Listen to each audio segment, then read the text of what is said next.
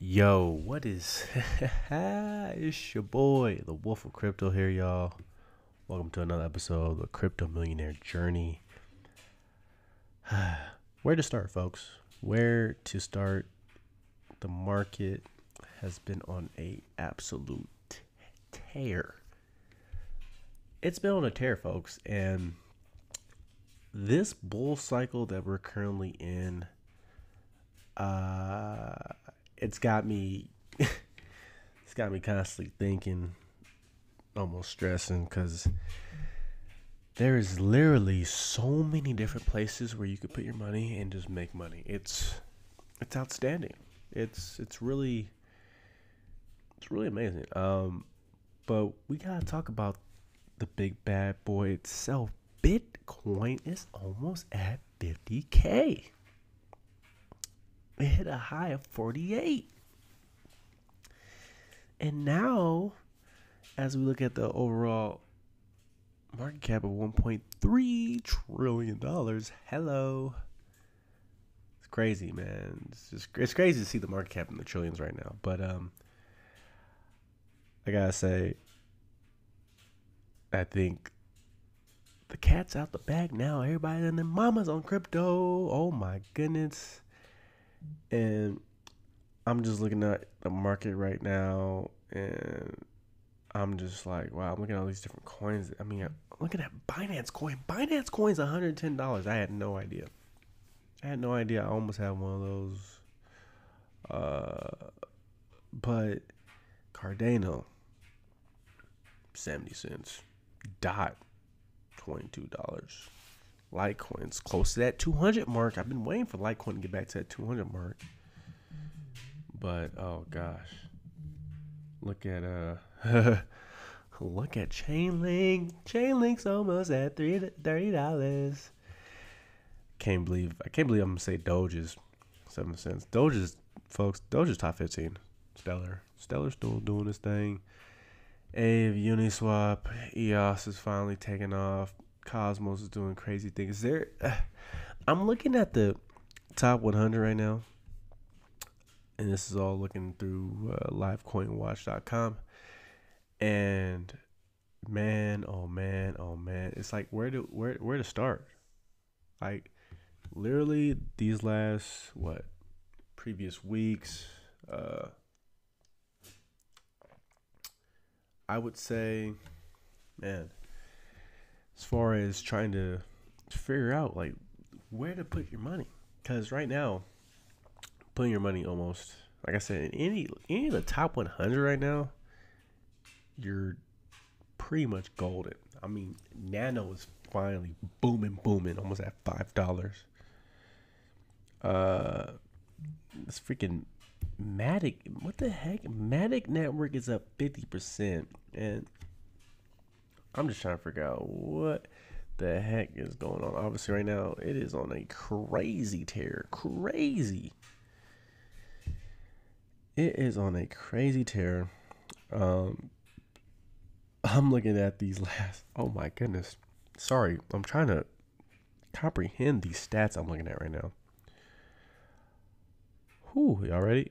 Last 90 days, 526%. Last 30 days, 246%. Last 7 days, 163%. Oh my goodness. This thing has been on a crazy tear. Obviously, definitely gotta buy me some. Just the whole, like I said, guys, right now, the way the market has been running, like I said, it's very bullish. These institutions are just they're starting to take this thing seriously, and they're putting huge bags into the market. I mean, prime example, Elon Musk puts 1.5 billion. 1.5 billion. This man got 1.5 billion on Bitcoin. I'm pretty sure you'll see the announcement. Tesla's going to start accepting Bitcoin as a payment. So yeah, you'll be able to go buy a Tesla with some Bitcoin. Trust me, it's coming. It is coming, folks. And I'm sorry because I'm trying to watch the market. I'm trading right now because right now it's just again. Oh yeah, yeah. I'm like, yo, it doesn't make sense right now. Um, chain link. I got like a. Ooh. Mm, sorry again. Sorry. Oh man, I'm sorry. Guys, you might understand this feeling if you're a trade investor or shoot, man. If you've been broke and you just starting to make some money, it's a good feeling because these type of returns you don't get them anywhere else. You really don't. And the fact that it's just like I said, it's the whole market. Everything is running. Everything. And the fact that now Apple's thinking about they might join the game, folks.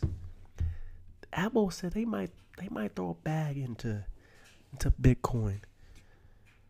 So now it's like now I think the next question, at least for me, is like, dude, how long does this bull market like this? How long does this bull run last? Like, because again, I remember the 2017, 2018 one. I mean, it was nice. But it wasn't like I feel like it wasn't like this. Uh, I mean, and like I said, there's still other coins that are not even closer to all time highs. They're still rising. I mean, I've been keeping my eye out on Neo, because again, that's another project that, as far as staking coins, I feel like those are automatic winners. As far as if you're looking from a money perspective and you want your money to constantly be working, I mean, you put it into those projects, your money's working. You're gonna earn gas. You're gonna earn whatever that particular token is, especially if it's for VeChain, the VTOR token, Ontology, it's ONG. So I'm just really trying to figure out, man. Like, I'm trying to get them all. It's almost like right now, I feel like I'm playing Pokemon. The catchphrase, gotta catch them all. Because I gotta collect them all. Because, again, I'm looking at these returns right now, and we're talking about minimums of anywhere from 5% up. Think about that. Put that in perspective. Because, again, I think that's the most fun part, is knowing that you could put your money right now into any of these top 100 coins, and they're gonna make you some money.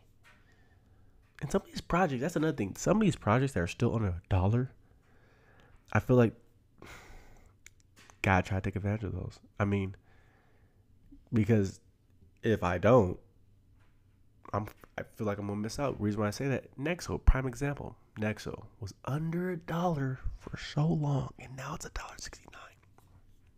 It is $1.69. It cracked it. It's almost the top 50, man. Nexo.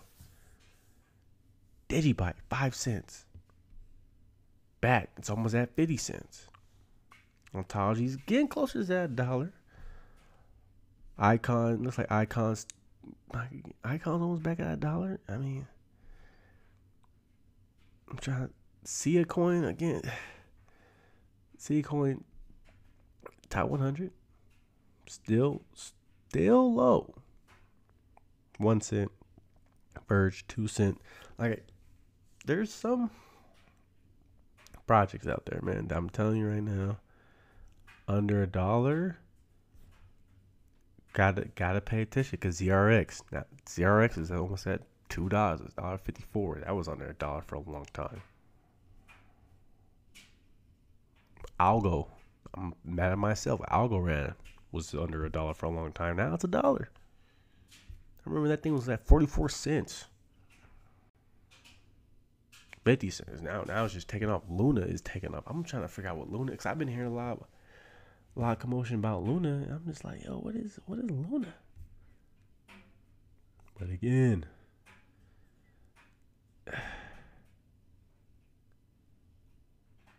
it all comes back down to, man, am I getting returns? Am I making money? And that's the thing, man. Like, it's to a point now I don't even have like. I'm looking at that job like, y'all see, y'all seeing what's going on with the market? It's to a point where I be at my job just watching the market, man. Like this run, I feel like there's no indicator of when it's gonna stop. Now we're talking about possible 50K Bitcoin here pretty soon, and some of them are thinking we're gonna get to 100K by the end of the year. So I'm like, like, does this come to an end? Like, there's gotta be, or does this last longer? Because if it lasts the whole year, man, if we're bullish this whole year, whoa. I'm telling you right now, man, there'll be a lot of millionaires by the end of the year, if not by summer. Shoot, there probably are some right now. There's probably millionaires being created almost every day in the crypto market. Let's be honest. Again, these runs just, if you can kind of tell, I'm having a hard time taking this all in, just for the fact that, man, where to start? The market cap was under $1 trillion for, I think, at least a good couple weeks, and then Bitcoin had taken off. And that's another thing. When you got these big time players like Elon Musk talking about Bitcoin, getting other celebs and big time influencers into the market, it's I feel like they creating a lot of FOMO. I mean, this dude has been pushing Dogecoin to the fact that Dogecoin is almost at 10 cents. Yes, I know Dogecoin has a strong community, but folks, Dogecoin is not even. That coin is really useless at the end of the day. I mean, yeah, I made some money off it. Woo woo. But would I really be a long-term holder of Doge? Not really. There's no way. You couldn't pay me enough to be a long-term holder. But like I said, to each his own. Maybe I just don't see it. That's just personally me. Um,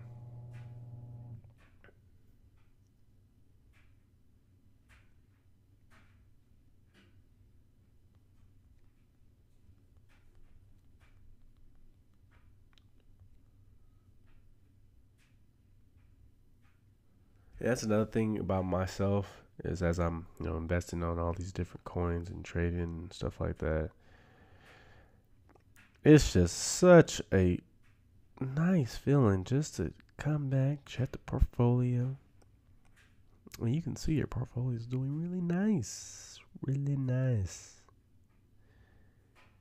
And now it's like, I'm trying to keep tabs of different coins that I want just to have in the portfolio. Like I said, man, I'm here. I'm all about the money making the money, man.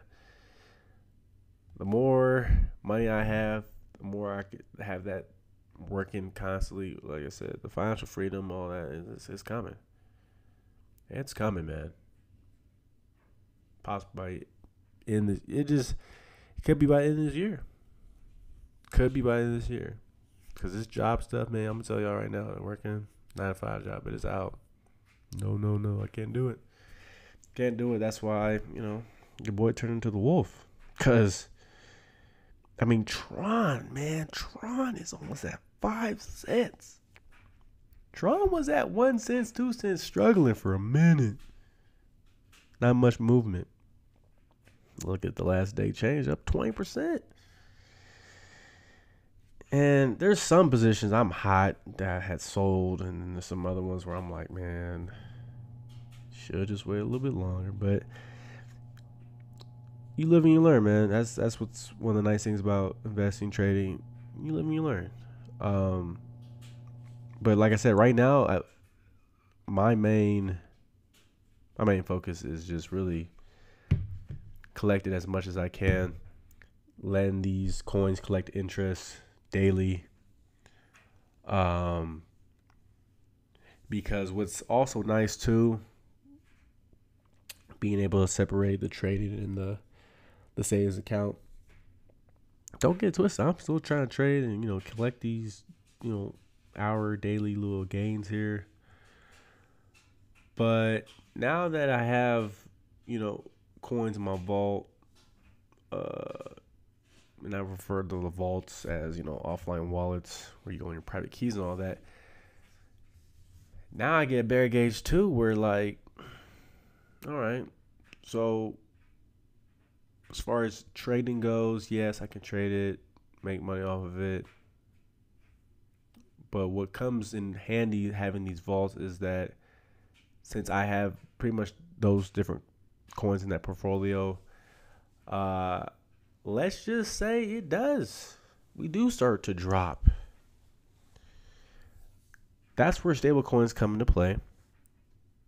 And having the experience of being in the market, it's going to give me another advantage of potentially having all these gains that I've earned from trading. Because like I said, I do try to always, pay myself, put them in these different vaults, savings accounts, interest accounts,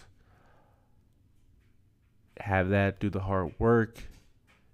And then really, when the time comes, because I think the time is going to come, I don't know when, but when we do start to go back maybe to a bear market, it might not be long, it might be long, I don't know. Last one was about 2 years. Having the advantage of having some of these coins that have been collecting interest, sitting, and then being able to put them in stable coins, wait for these bad boys. Like I said, this is all projected if it does happen.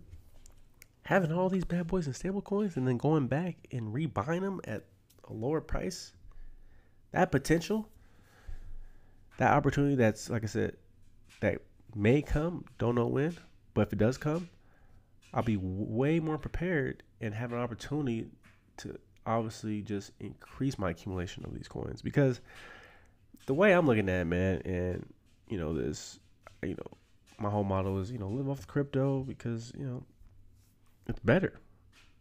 As far as the ecosystem of how cryptocurrency works, and obviously with the scarcity, some of these coins, you have enough and you'll be set. Like, you'll be set.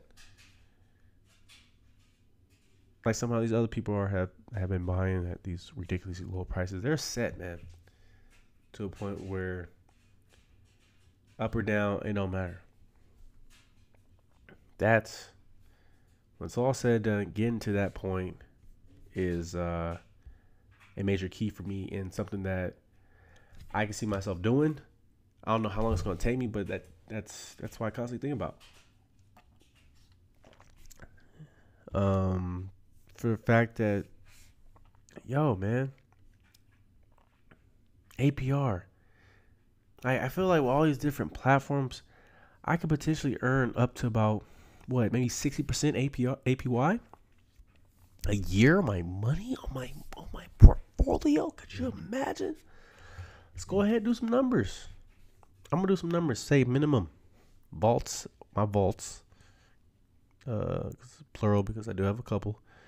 Let's just go ahead and say minimum. There's 100 racks in there. Just a minimum 100. And you get 60% APR. You're getting 60 bands a year. 60 bands are a year coming in crypto. Which that 60 bands could easily go up. Because it depends on when you got the interest.